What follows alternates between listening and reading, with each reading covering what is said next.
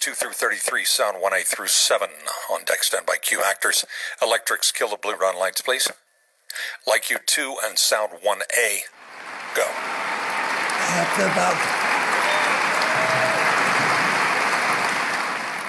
Lifetime achievement, not a moment too soon.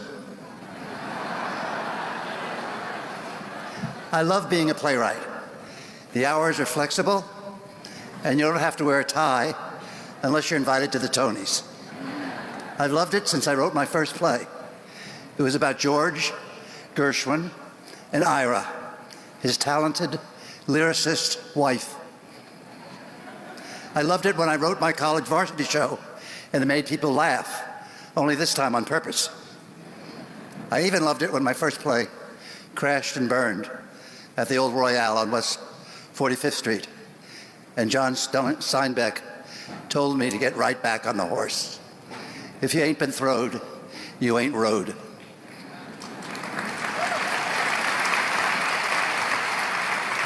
I loved it when my second play was a success and I could quit my job as a magazine editor. I love it when I remember the little boy I was, thrilling to Ethel Merman, shooting out candles while reclining on a motorcycle in Annie Get Your Gun. I love it when I remember not being able to get out of my seat after a devastating performance of Long Day's Journey into Night. I love it when my parents, shaken by their experience at Death of a Salesman, it changed their lives. My father quit his job at General Foods and struck out on his own. I love it when I know something I wrote softened the hearts of parents who had banished their son and daughter from their lives when they came out to them as gay and lesbian. I love it when I remember the artists who tried to help us understand the devastation of AIDS, even when they were stricken with it themselves. I love it when I remember theater changes hearts, that secret place where we all truly live. I love my playwright peers, past, present, and especially future. You're chomping at the bit for your turn. Your diversity is long overdue and welcome. It's a club with open admissions. The only dues are your heart, your soul, your mind, your guts, all of you.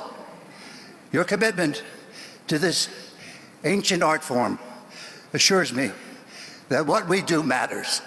The world needs artists more than ever to remind us what kindness, truth, and beauty are. Oh, brave new world that has leave it to me to screw up Shakespeare. Oh, brave new world that has such people in it. Shakespeare's talking to all of us. No one does it alone, least of all playwrights, most of all this one. Tonight is overwhelming for me. Thank you. Thank you. Thank you. Hello there, and welcome to a very special episode of Hang and Focus Live. I'm your host, Sean Daniels. I want to go ahead and bring into the room Chanel Bragg, who is always our amazing co-host and associate artistic director of the theater. Hi, Chanel. How are you? Hey, I'm great. What a moving clip. I just felt transported, and it made me miss the Tonys so much, and gathering with people and hearing epic speeches like that linger with you. So for people that don't know, that is Terrence McNally delivering the Tony speech for his Lifetime Achievement, which was his 5th Tony Award that he received. And so today we're here to talk with his husband, one of my favorite people, Tony and Olivier Award-winning producers, Tom Kirdahy. And let's bring Tom out, and we can just begin to dive into what it'll be, I think, a very special episode for us. Hey, Tom, thank you so much for joining us. Tom has already left the show. Oh, he's back. Yeah. Here I am. Yeah. Hi. Hello. Thank you. I so appreciate you joining us. You know, I I'm such a fan of you. First of all, let's start with you before we talk about Terrence, right? Because everybody loves to talk about Terrence, but I want to talk about you for a moment. Is that I'm such a fan of you because not only your success, but something I try to emulate. I'm sure you know this. Everybody thinks of you as one of the few good guys, one of the people that feels like you can actually produce theater, and you don't have to be ruthless. You don't have to be cheap. You know, I think because you were married to an artist, it definitely changes the way that you produce. And I think that you have that reputation worldwide of like, oh, you're with Tom. Like, first of all, how did you get with Tom? That's amazing. But second of all, like, he always takes care of the people that are around him in an incredibly generous way that is not the way that I think most commercial producers work. And so that inspires me to try to be a better leader, because I know, like, oh God, Tom would figure out a way, right, to not let, you know, the small minutia get away from the gloriousness of art making that happens. So thank you for that. Thank you. It's really nice to hear. So we've known each other for years now, right? In terms of turning it. So my play, the White Chip, a mutual person that we both know read a copy of it and sent it to Tom. As the story goes, Tom did not read it right away because he thought it was a play about computers. That is correct. That is correct. There is truth to the myth. And then eventually you did. And then Tom has been the producer that has really shepherded it along all the way, you know, through its multiple productions to its successful off-Broadway commercial run. And then good critic pick, off-Broadway, a hit. Yeah. That's right. To be able to do. And I think that's amazing, right? That a commercial producer who is involved in the development of a piece so long, and not just kind of picking up what's popular and moving it, but something that moves your soul to be able to do, right? And I think that separates you from other producers also. Thank you, Sean. Oh, no, it's very true. So along the way also, in addition to that, you have been married to, as long as I have known you, to Terrence McNally. And when we were, right after he passed, you began to post just really beautiful little moments from his life. And I feel like so many of us know Terrence as kind of the titan of the American theater. And for those of us that have seen his amazing documentary, I mean, there's amazing things in there to be able to learn. But what I loved about your posts, where you of course knew him as a human, and you knew him as a regular person, and you did this post about how much he liked tulips. And I thought, like, oh my God, if ever Tom would do it, I would love Tom just to come on the show and share with us a little bit about the kind of the smaller person that Terrence was, and not the 5 Tony Awards, and not, you know, all of those. And those things are, like, so of course important, and we would not have so much without him. And, you know, I think it's always important with Terrence to clock, and maybe you can talk about this a little.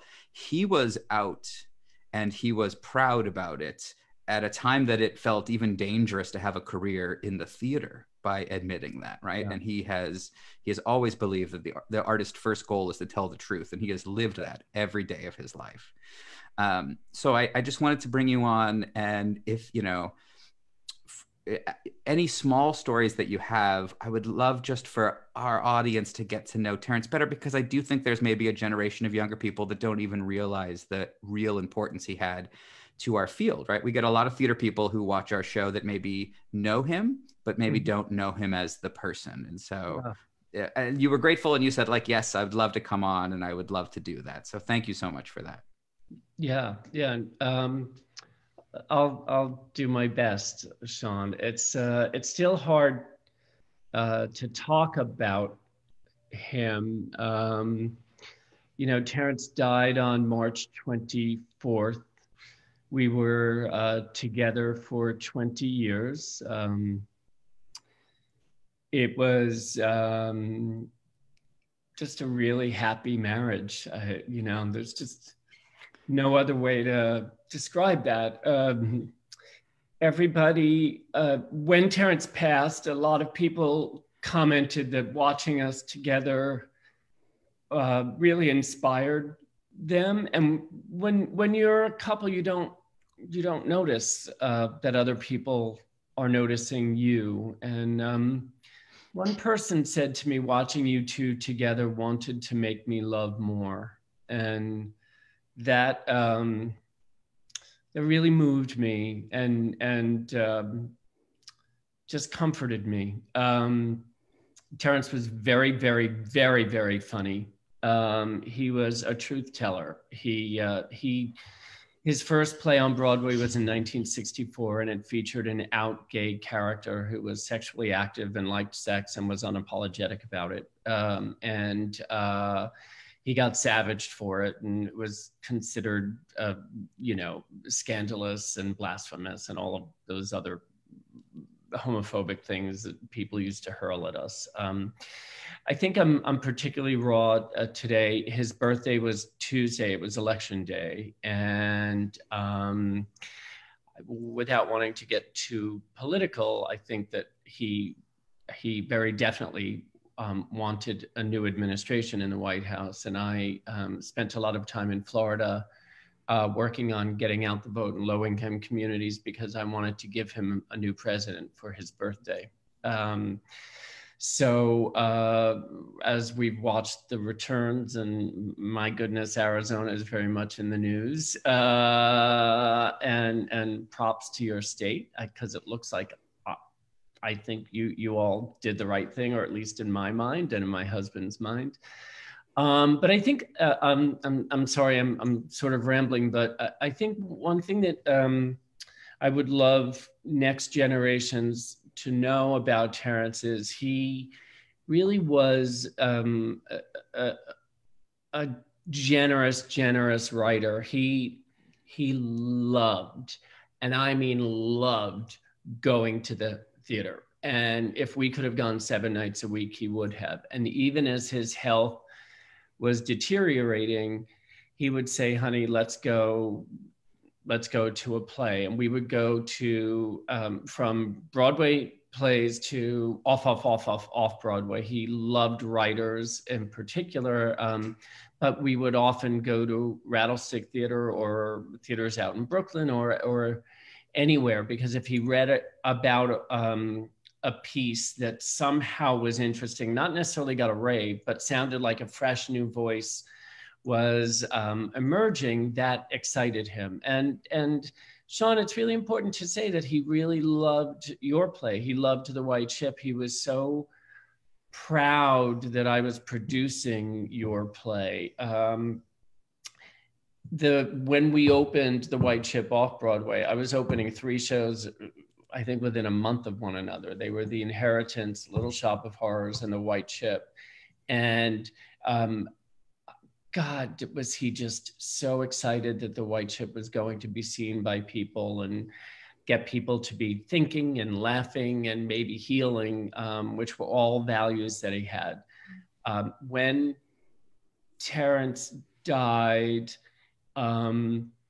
the people in our building, I'm really proud of this, from the porter to the doorman to the super to every single neighbor, people were devastated. He treated everyone the same. And I had to really comfort a lot of people who worked in the building, who were just devastated by his loss, as I remain. But it also made me really proud that he was the son of a beer distributor, and he was the son of a beer distributor. He was not a pretentious guy. He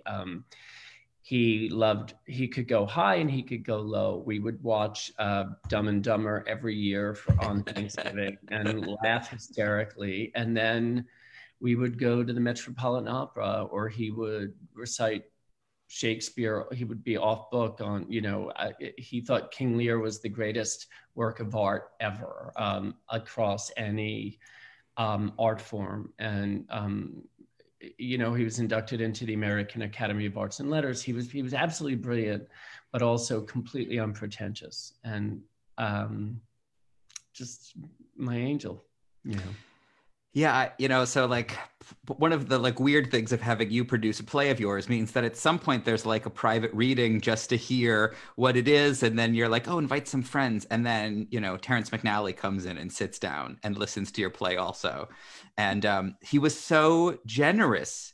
I mean, that's the thing that was so shocking is that it came up and there was a line in the show that I felt like was too cheesy, and so I asked him, and he was like, oh no, I'd keep it. You know, I mean, he was so kind of. And it was a line that ended up, you know, everybody loves in the show. And so, but it was like, all right, you know, if Terrence McNally feels like we should keep it, I think we should keep it to be able to do it. But he was so, yeah, you know, we all know kind of big time people, and there's definitely they're in the room kind of feel to it. And you never had that feeling with him. He was always just the most supportive of other artists. Yeah, he was a kid. He was a kid at heart.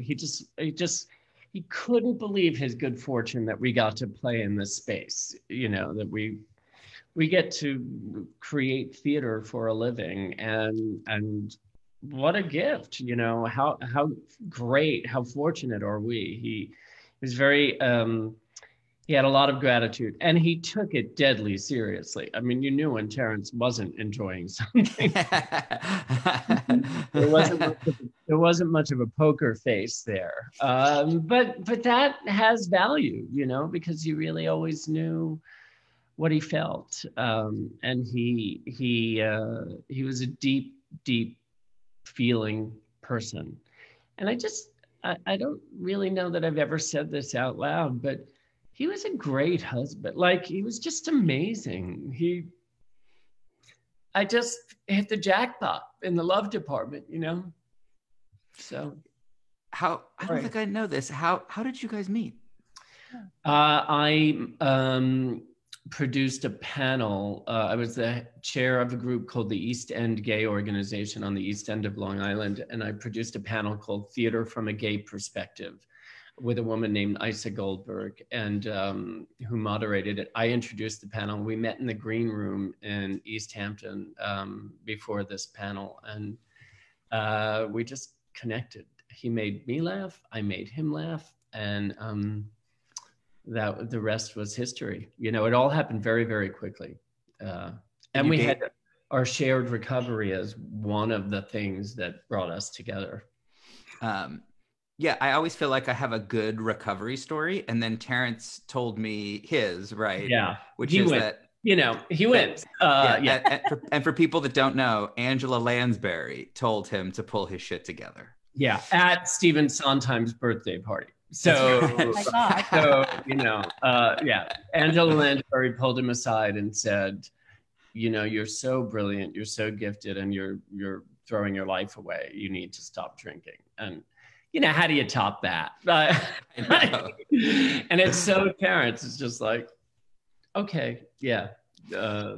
Well, and we all, you know, everybody that gets sober fears that whatever makes them creative will be gone, right? Once they stop using. And so Terrence got sober, and what is the first show that he wrote after he got sober? Frankie and Johnny. That's right. So one of like the great shows, you know, Tony nominated at this moment in terms of a revival. Yeah, with Roger McDonald and Michael Shannon, directed by the great Aaron Arbus. Beautiful, beautiful, beautiful production. Yeah. Wait, so walk us through this again. So you meet in the green room, you hit it off, you're both funny, you're both sober. Like what, you date for a while? Like what's the story? How do we get?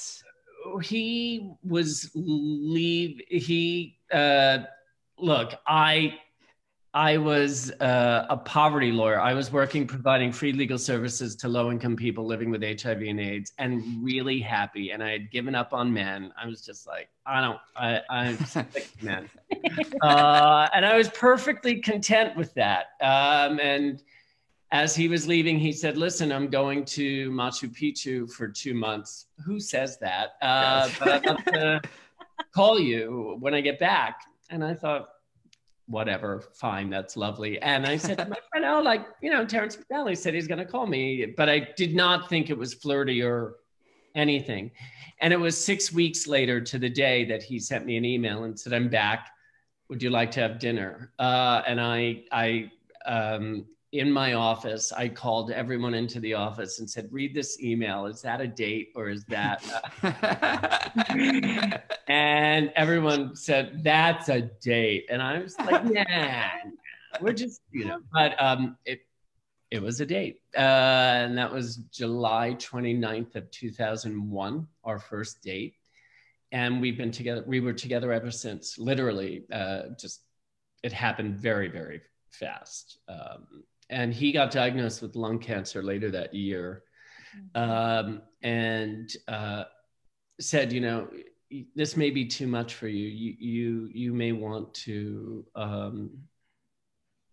go on with your life. We're only a few months together, and I don't want to put you in an unfair position. And I said, if you're telling me to go away, I understand, but I'd like to stay if you want me around. And he said, I'd like that very much. And so a lot of our early courtship, strangely, was in Memorial Sloan Kettering Hospital, where he was recovering from lung surgery. And you learn a lot about a person under duress. He learned a lot about me. I learned a lot about him. And we just fell more deeply in love. So what's at the height of your relationship, what was a day like with him? What, you guys drank coffee together in the morning? Like, I want to know, like, what's so funny is it's so mundane. I mean, we would joke, we're probably two of the most boring people you'll ever meet. We did get up and have coffee together, and we're both talkers, we started a conversation that never ended. I mean, we both like news junkies, so we would read the Times together, watch CNN together. We had crushes on different CNN anchors, and we used to joke that we're going to create the Men of CNN calendar as a benefit.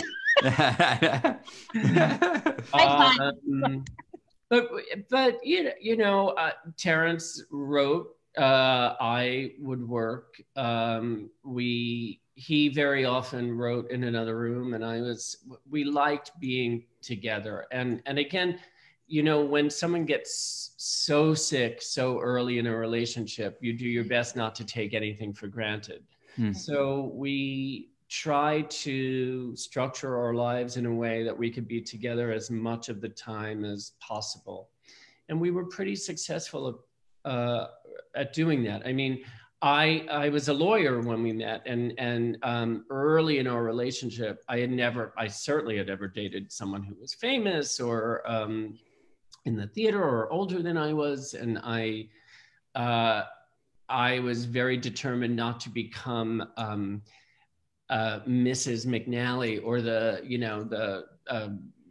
that guy with Terrence. And so I said, I'm not giving up my career. I'm not giving up my identity. And he looked at me like, did I ask you? Like, I would never even think of that. And so I was in court almost every day for the first few years. And as he was sick, I was coming back from work, going to the hospital, taking care of him. Then as he got better, and all these famous people were coming into the hospital room. So again, early in our relationship, it was like, oh, there's Cheetah Rivera, there's Nathan Lane, there's Angela, it was nuts. But I was embraced by his friends immediately, and I fell in love with these people who loved him so much. And there was never a difficult point in our relationship.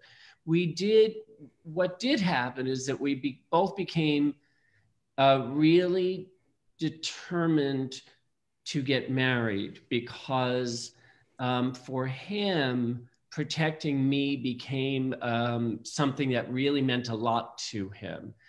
And so we got very, very involved with the marriage equality movement. And in 2003, the most married you could be in this country was to get a civil union in the state of Vermont, which created a spousal relationship. So you could go to Canada, but we didn't want to do that. So we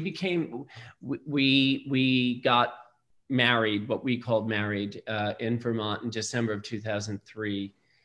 And then we've been married a number of times. But just to go back to it, one of the joys of being with Terrence is I always knew when the writing was going well, because all of a sudden, the music, he played music while he wrote, the music would get louder and louder. And it was very often, unsurprisingly, Maria Callas or opera. And there was, the tap of the keys was very sexy to me. I thought, wow, that's really hot that he's in there writing. But then as the music would blare, there was something so beautiful about knowing that with the increased volume, came more words and came sort of characters were being born and a new work was being birthed in the next room.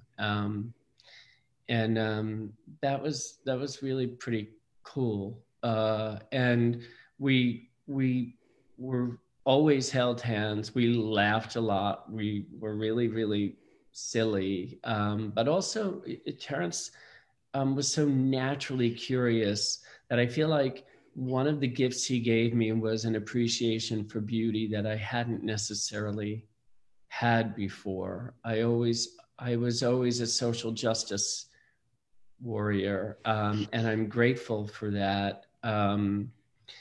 But I didn't always take the time to nurture my soul in a way that I think has really helped me broaden my horizons and appreciate the sort of necessity of art.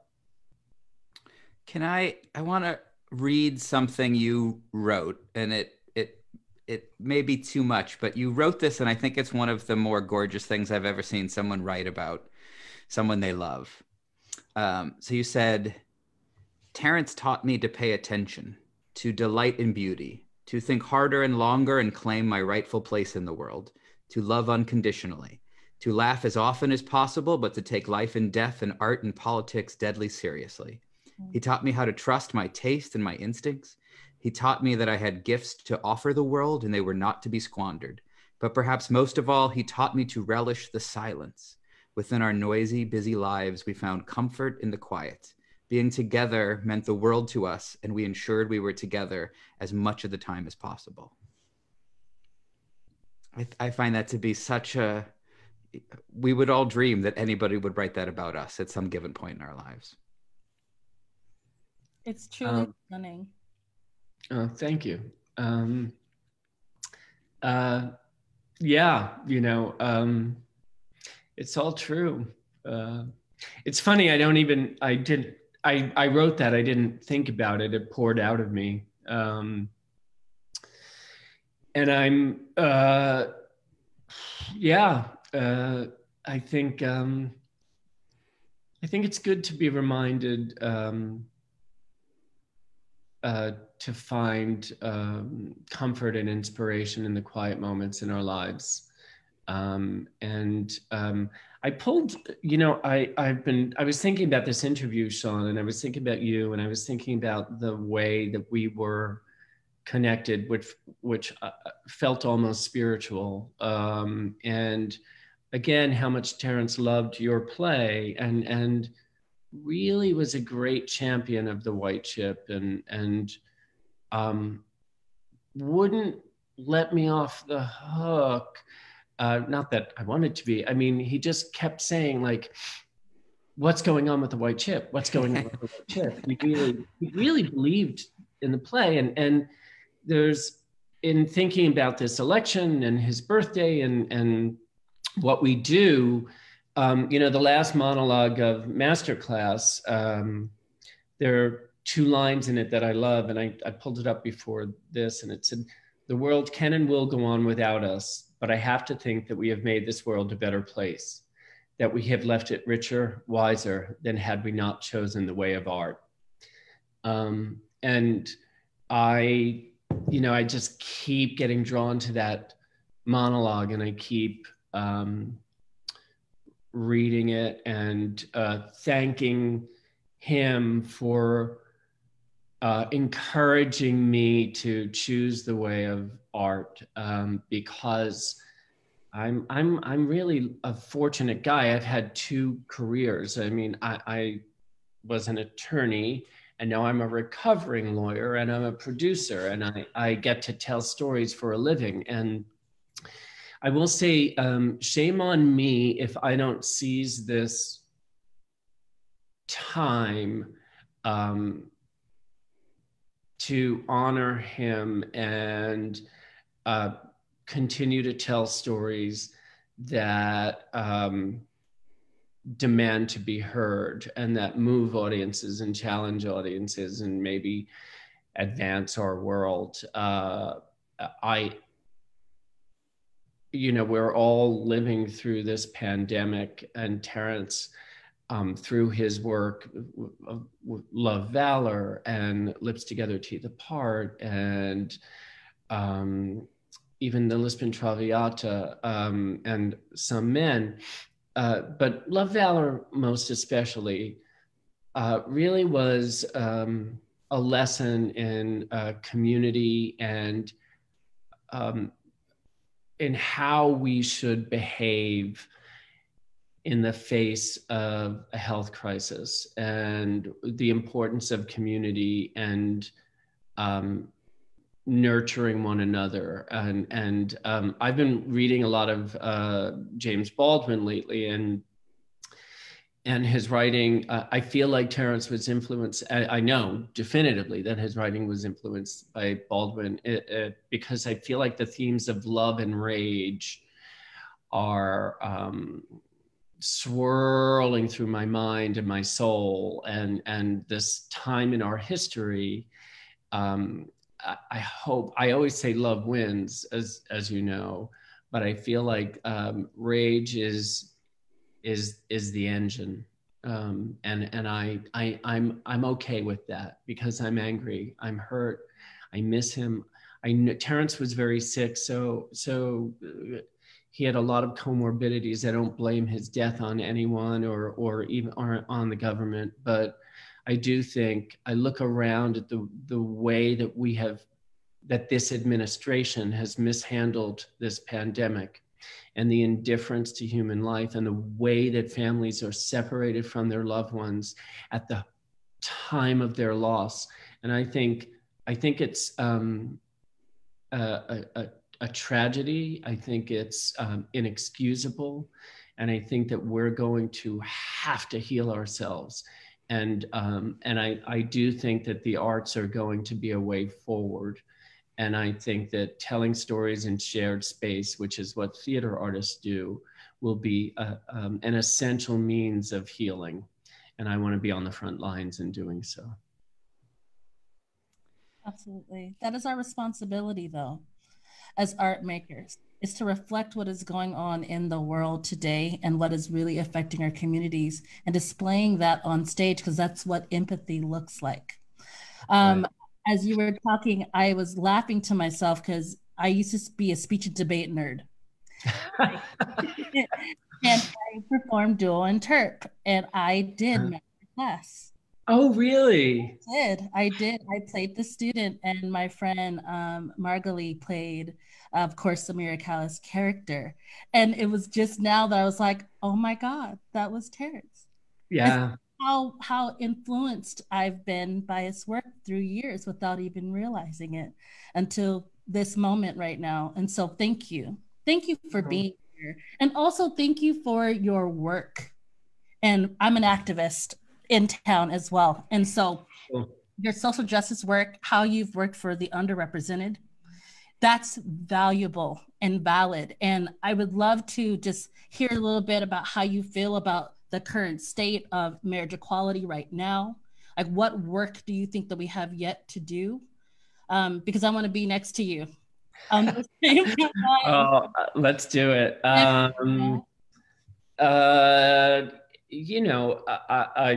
Sean, I don't want to get you in trouble.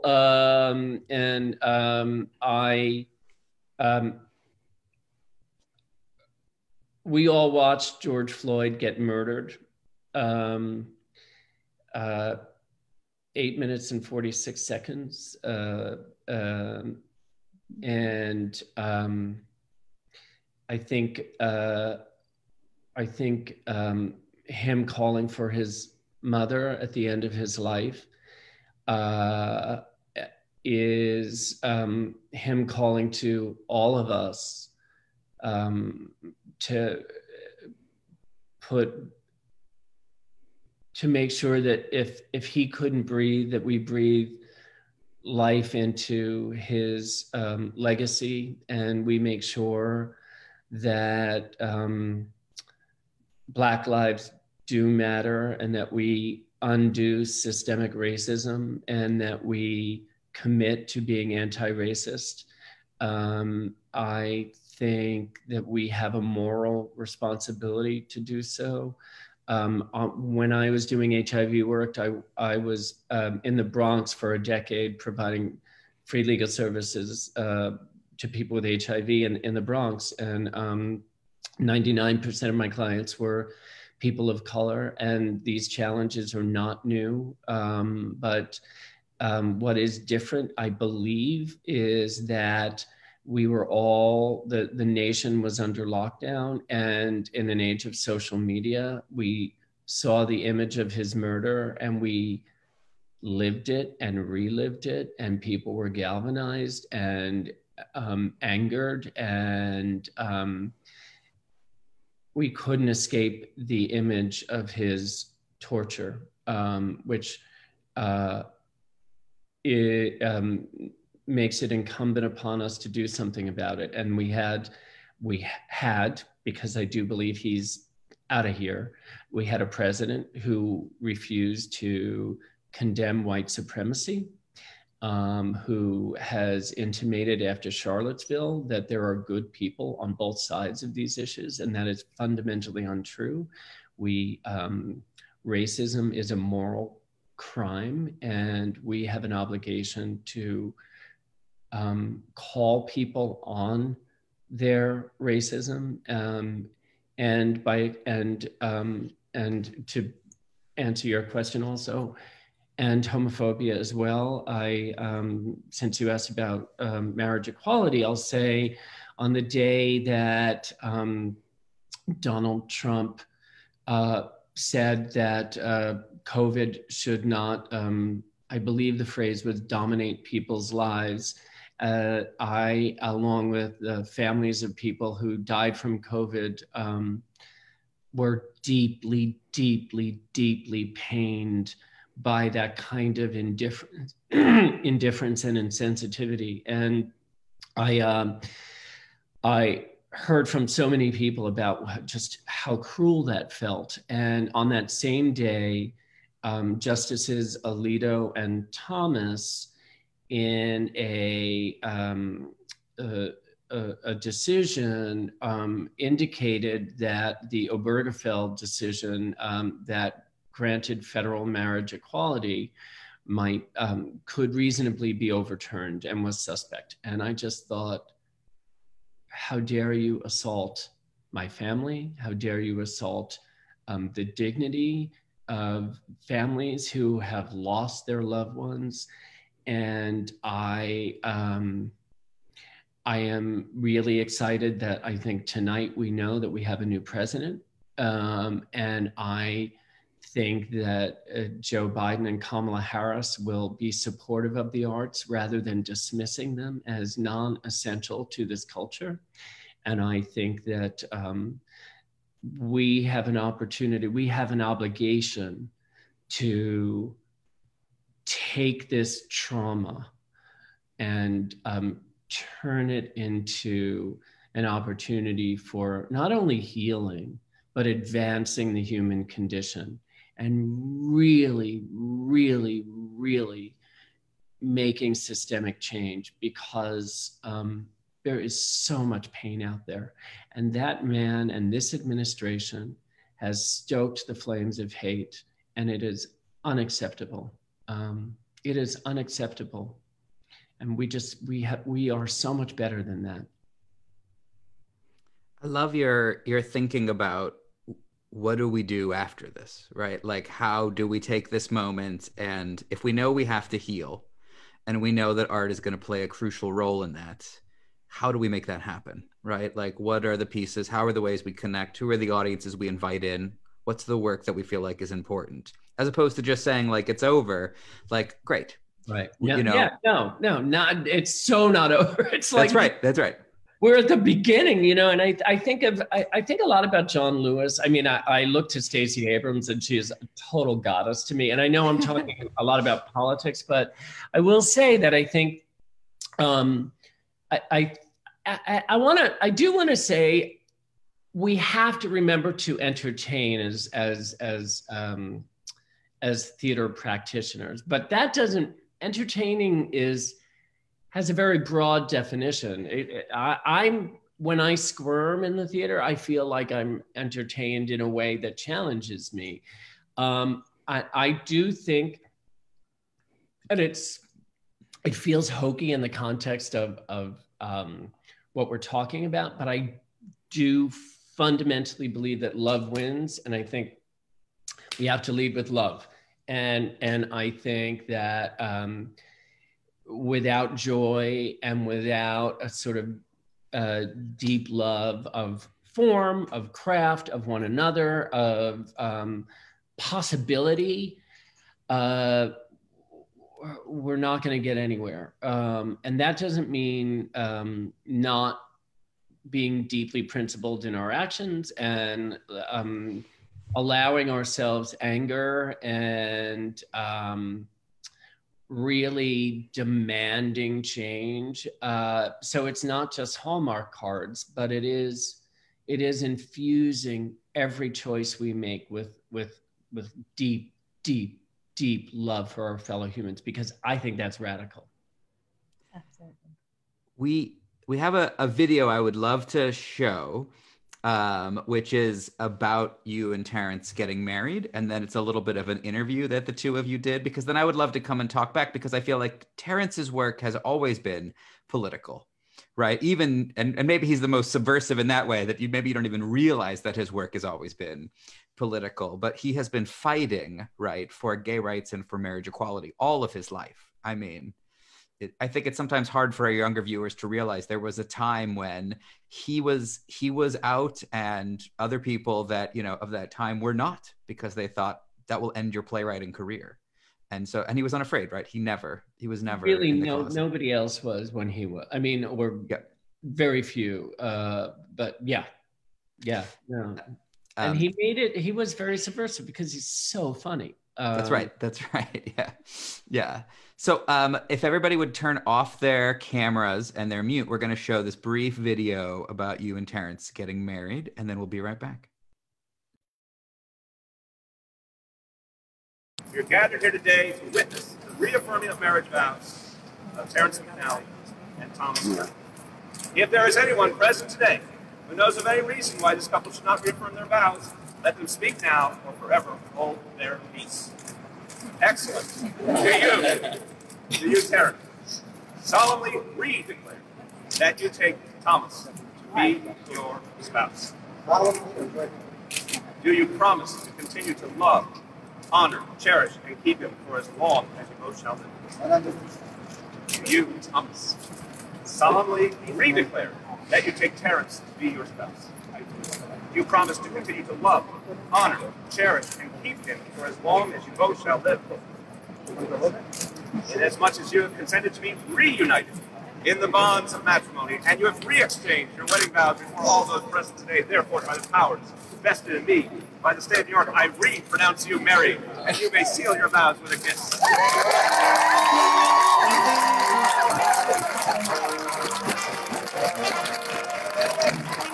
When I met Tom, marriage wasn't even there was no gay marriage movement. I could write about it in plays, men getting married, but I didn't think it would be a reality.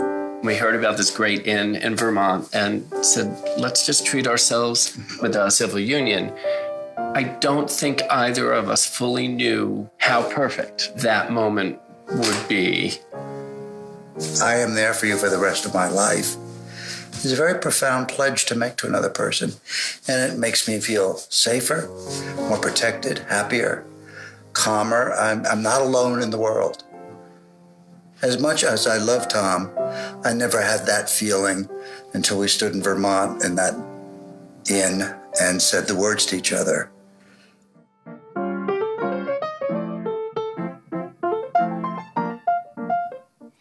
Oh, yeah. Go ahead and come on back in. So I turned it up so my boyfriend could hear it back there about yeah. in 5 years. Come on. Yeah, I know. Yeah. So can you just tell us a little bit that's the video of you getting married again, right? Or for the first time? I mean, tell us about that day, right? This is the day. That day with the mayor, that was marriage number 3. That's right. Yeah. That was the day after federal marriage equality was granted. Yeah.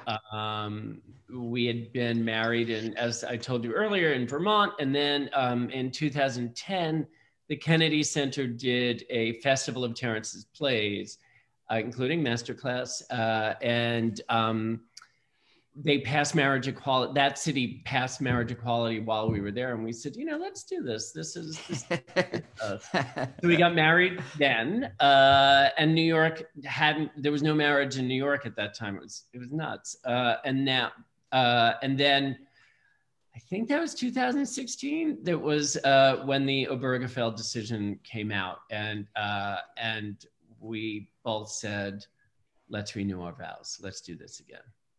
And got in touch with the mayor, and so that was on the steps of City Hall on a really, really, really happy day in this country. I think the decision came out, and I remember like texting you like, "Oh my God, this is amazing!" And then you were like, "I'm getting married tomorrow."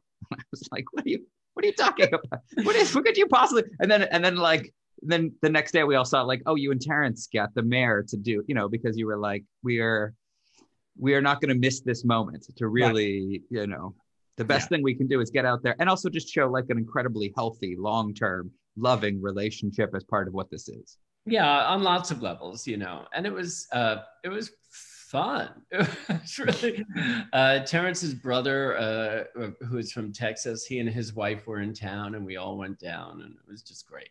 It was great. So we have a little bit of time left. What are the things about that only maybe the rest of us don't? He loved art, right? He loved wow, did he love art? Yeah. Visual art, right? Paintings. He loved to collect paintings, right? Yeah. He one thing that I enjoy sharing with people about his process, I knew when he didn't write every day. He was not disciplined that way. Although what he used to say, the house could be on fire, and if I'm writing, I can keep going. Like, once he was going, he loved to write. But I knew when something was cooking in his mind and when he was getting ready to write, because he would start like alphabetizing the spice rack, or like the CDs would need like a total recatalog. I mean, just crazy. He had to put something in order to be able to write, and it was it amused the hell out of me, and it annoyed him that I found it amusing, because he would really be like, oh, this bookshelf really, we have to rethink the way we categorize the books. We should do this by I don't know, by subject matter rather than author. I'm like, all right, honey, we'll do that. And so it was just sort of fun to watch that process. And then the words would just pour out of him, really, really pour out of him. Now, is that the type of thing that he knew that was his process, or only you knew that was his process from watching? He did not know. He did not know. Yeah. So he just thought he really had a great idea about spices, and then next thing you knew, there was a new play, right? Correct. Yeah. Right. Yeah. And I would do that. I would make this circular motion, like the plane is coming in for a landing. I know what this means. but he was completely unaware. He loved some stuff. You know, the one of the most painful parts about him passing is that we haven't been able to celebrate his life because of social distancing and because of COVID.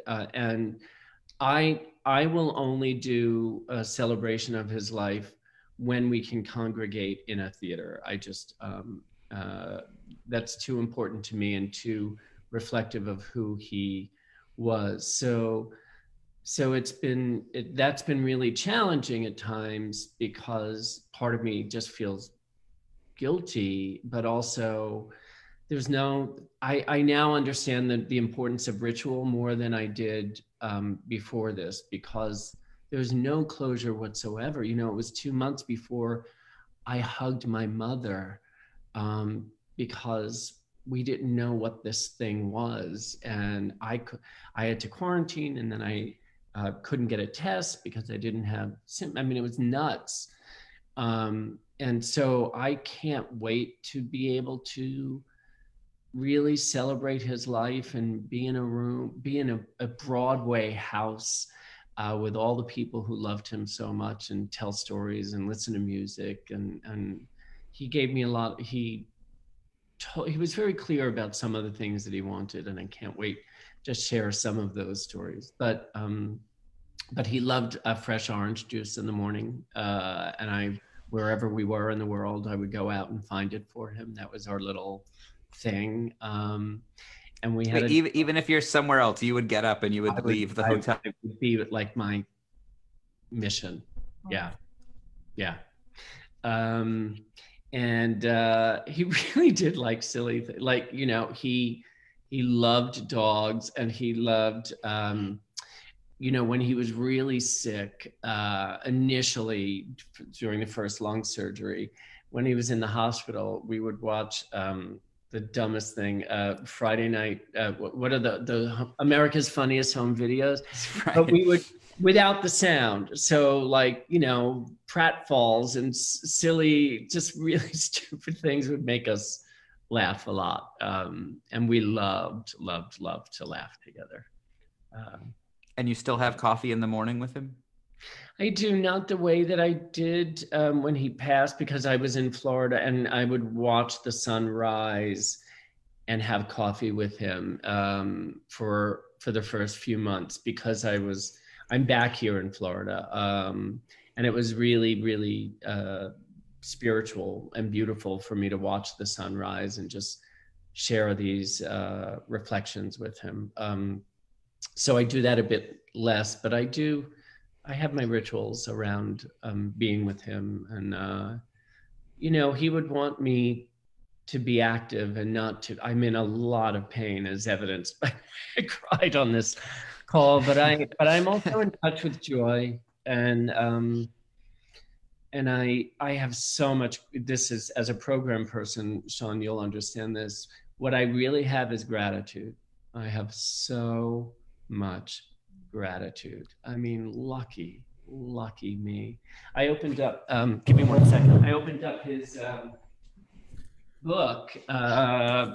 He has got a memoir in plays. And to be honest with you, I had forgotten he dedicated this to me. And I opened it up and I saw it from my husband, Tom Kirdahy. And I thought, oh my God, I'm the luckiest guy alive.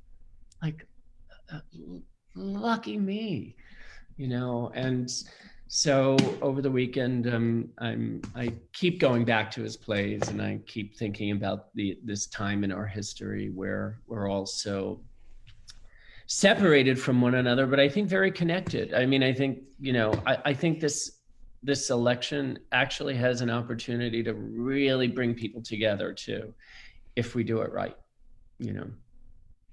Yeah, you know, I think the thing I always think about Terrence, like it's very sweet that he liked my play.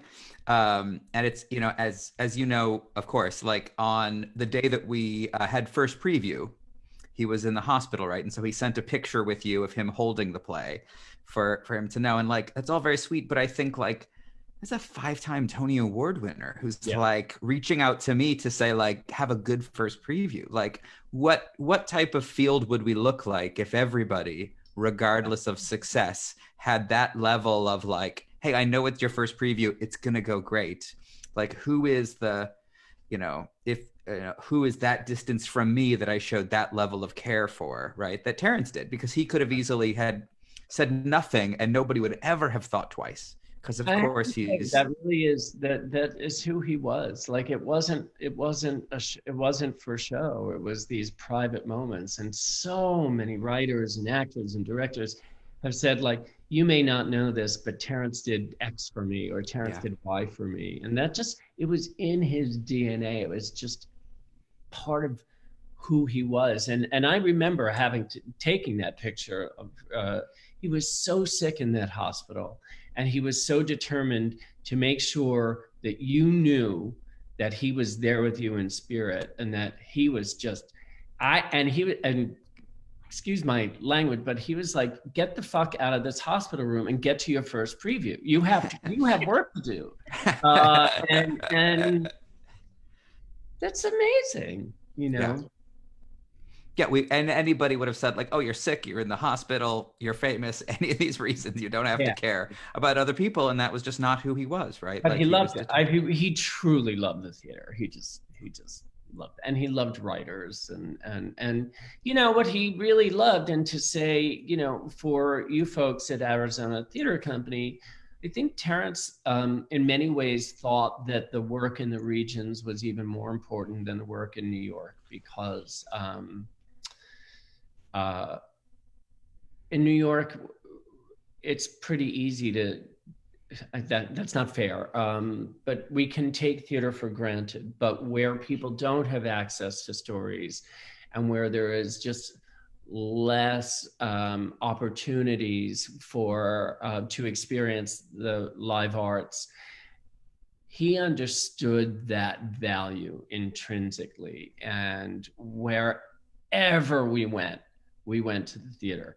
And I think some of our most precious and special memories have been when there's a theater in South Carolina, we just sort of were walking on the streets of Charleston once, and he saw this little theater and he said, we have to go there. And I've remained friendly with these guys who ran this theater. They sold us tickets, and then they looked at the credit card and they were like, oh my God, Terrence. And the same with, we saw there was a production of his play Mothers and Sons in North Carolina. And actually one of the actors sent us a letter, and we happened to be driving from New York to Florida at the time. And so we said, we're going to go, and it was great. And we spent so much time with these people. And so I really salute you all, because what we do matters. It's like Maria says in Masterclass, what we do matters. Oh. I love all of this. This has been such a joy. Thank you. We actually grab a word every broadcast from our guest, a word that defines where you are right now, or a word you would like to leave with us. What would that be? Hopeful. Hopeful. And why? Because I think that our long national nightmare is over. I think we have our first African-American vice president, African-American woman. I think Joe Biden really believes that in healing. I think he understands loss, and I think he's a kind person, and I think those values are going to be back in the White House. And I was not hopeful a few days ago. I was despondent, because it still bothers me that more than nearly half the population voted for Donald Trump. Because I think he has stoked the flames of racism. We don't need to say that again, but I'm really hopeful. And I also, wherever I I go, I keep hearing, in the last few days in particular, because it was Terrence's birthday on Tuesday, I've heard from so many more people saying, I can't wait to say his words out loud because it's never been more important. And Brian Stokes Mitchell sang Make Them Hear You from Ragtime and filmed it and encouraged people to share it with their communities to get people to get out and vote. And so I have a lot of hope. And I think that we're going to be on the front lines of helping people connect with one another. That's a word I haven't used today. And Terrence was all about human connection, including those people that we have a lot of anger at right now, because we have to open their eyes to what they supported these last 4 years, which is unconscionable to me. Well, it's been amazing, Tom, to have you here. It's so amazing to be reminded of like what we do matters, and that it's so, I don't know, I feel so inspired and full after talking with you. So thank you for being here with us. Thank you for sharing it, and thank you for sharing all these moments about Terrence. I will now forever think of orange juice in the morning. Thank you for loving him. Yeah, it's good. Yeah. All right, we are. I'm sorry, go ahead. This was a real pleasure for me. It was hard, but it was comforting. Pleasure was ours. Trust. Thank you. All right, we are going to, thank you so much, Tom. And we are going to toss it to our call board for next week. Thank you all so much for being with us, and we will see you next week. Have a good night, everyone. This is your call board for November 6th through 12th. I'm Will Rogers, Community Engagement Manager at Arizona Theater Company, and this is your place for the latest news and information from the State Theater of Arizona, ATC, Arizona Theater Company. Our digital play reading of York Walker's Covenant has been postponed, but it will be rescheduled. York was, however, able to join the ATC teens on Halloween for a special workshop on writing plays in the genre of horror, and it was a lot of fun. Thank you so much, York, for doing that, and thank you, ATC teens, for participating.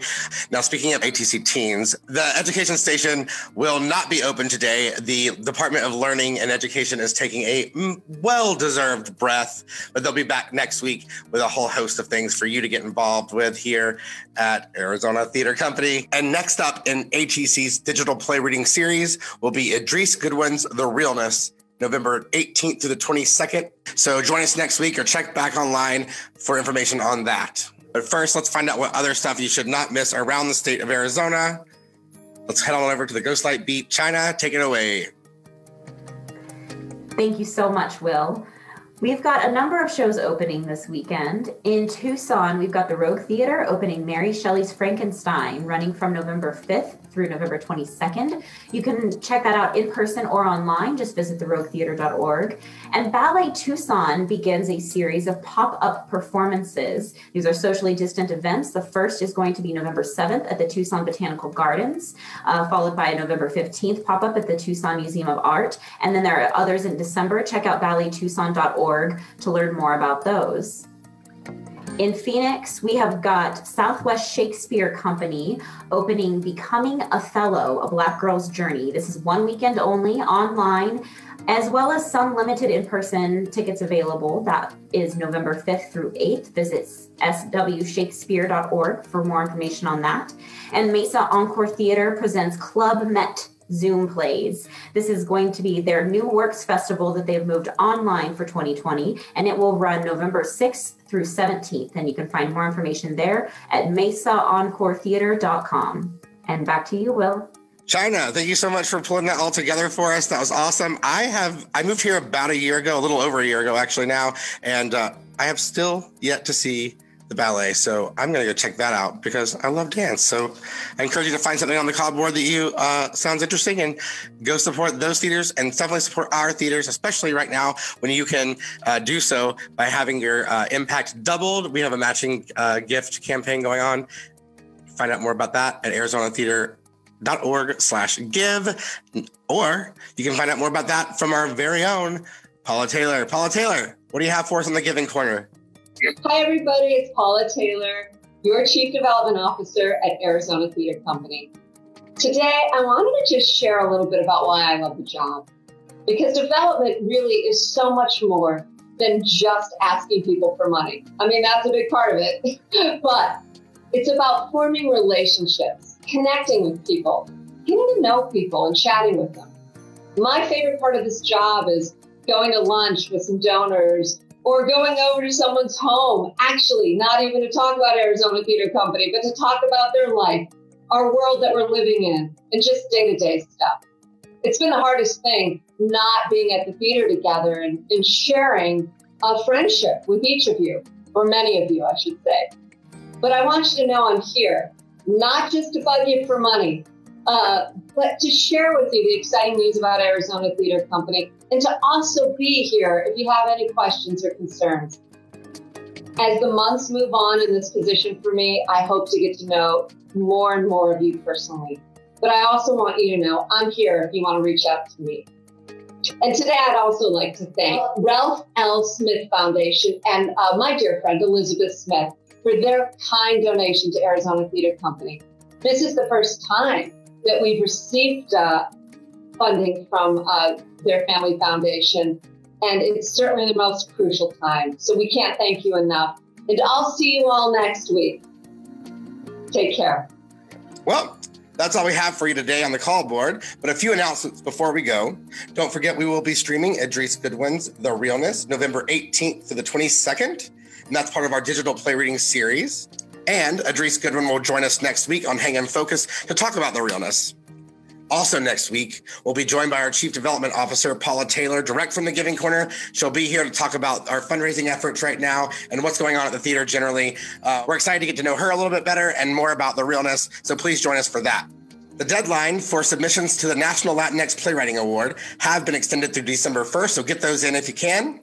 And if you can give, please head on over to arizonatheater.org/give and give whatever you can, small or large, but right now it will be matched up to $250,000. So please check that out. Thank you so much. Have a great weekend. Thanks to all who voted, and see you.